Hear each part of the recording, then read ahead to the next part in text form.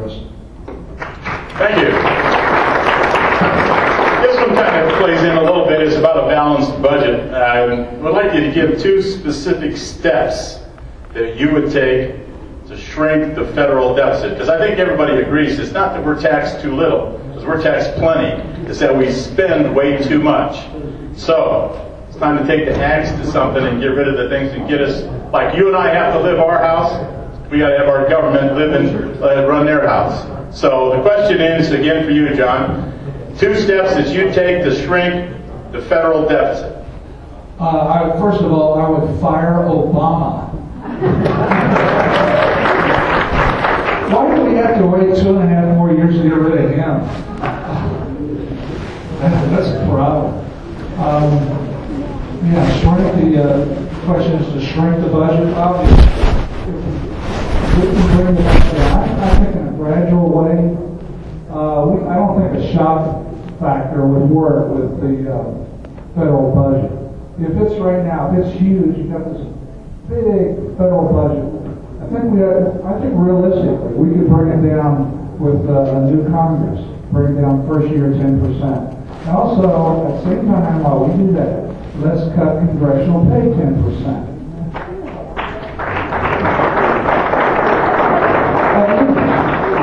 Let's take a look at some of their other benefits too. But anyway, if we do that and do it gradually, 10%, maybe the following year, maybe we can get down another 10%, get it down to where we are in an austerity program and we're not wasting the people's money. Thank you. Steve? Thank you. I believe in some pretty common sense budget reforms that I think would really help us move toward a balanced budget. The first thing I would do is pass a balanced budget law that's effective immediately.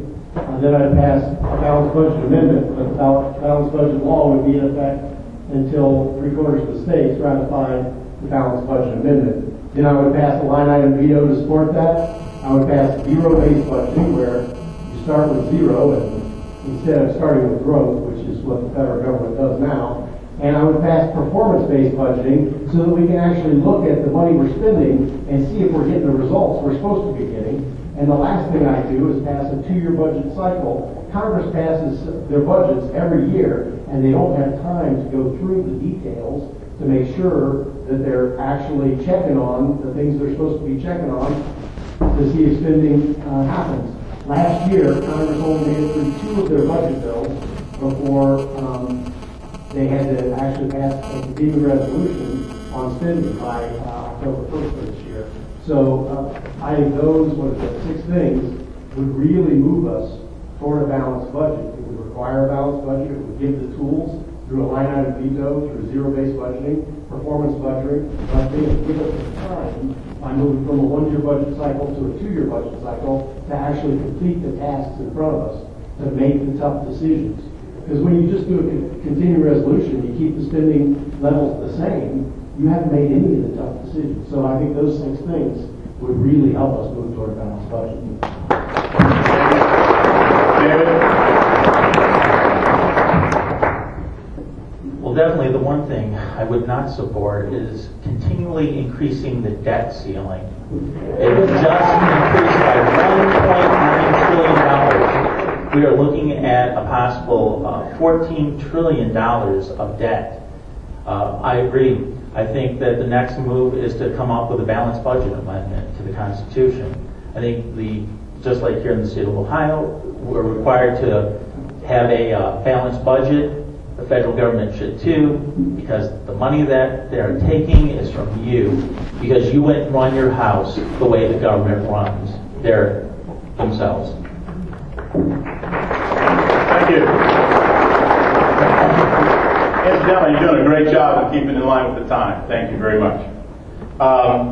As everyone knows, and I believe that this is so far. I don't think Mary Jo Kilroy has a candidate in the primary. Is that correct? Is that right? Okay.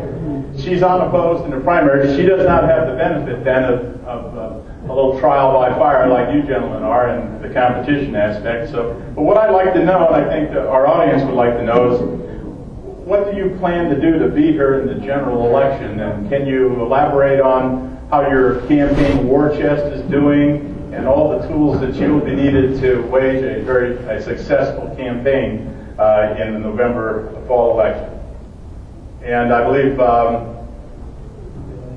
I think it's John's turn. I think. Yeah, John will start off and move down to you next on the next question, Steve. So, again, the question, John, is how are you doing in your strategy and your plans to wage the contest this fall against Mary Jo Kilroy, who will be your opponent if you win the primary? Well, I'm focused on Mr. Stivers right now. I go nowhere after May the 4th if I'm not nominated. Yeah, I really don't give that much thought about Mrs. Kilroy. She's a socialist, progressive. We can pound on her record. She's voted 100% with the Pelosi, Reid, Obama agenda. She's not going the road, folks. She's no maverick. She's a rubber stamp for that crowd. And well, I said it earlier, Mary Jo has got to go.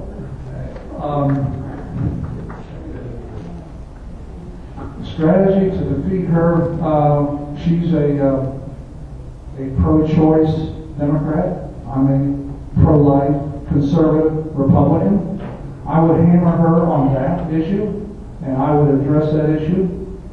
It's the most important issue that we have, I think, in our country right now.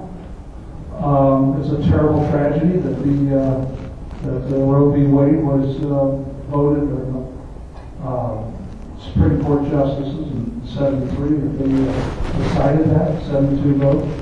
I think that was one of the worst decisions ever made in our country.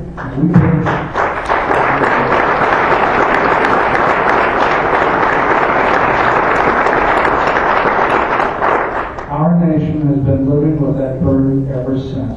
It's a heavy burden, and abortion must come to a stop. Let me give you one thing. Mrs. Kilroy.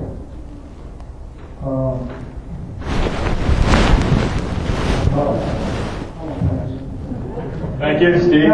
Senator Stivers. Thank you. I am a battle-tested candidate in this race, and my focus throughout this race is going to be to beat Mary Jo Kilroy. And I will make sure that happens, whether John wins the primary or whether I win the primary. My focus this year is making sure Mary Jo Kilroy is not in Congress.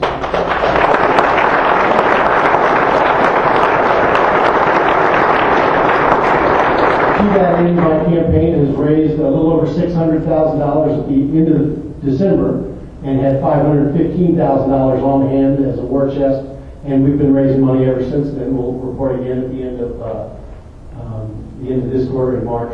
And but I raised last time $2.3 million, and I expect to be able to raise somewhere between $2 and $2.5 million in this campaign. We have about 3,000 volunteers signed up, ready to hit the ground and make sure we knock on doors. We knocked on 108,000 doors last time. We'll do more this time.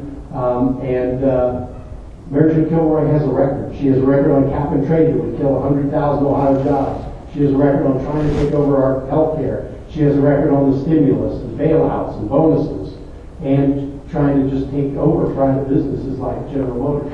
So, there's a lot of issues, and I'll have the money and the resources and the manpower to get that message out, to beat Mary Jo Kilroy, and like John said, Mary Jo must go. Thank you.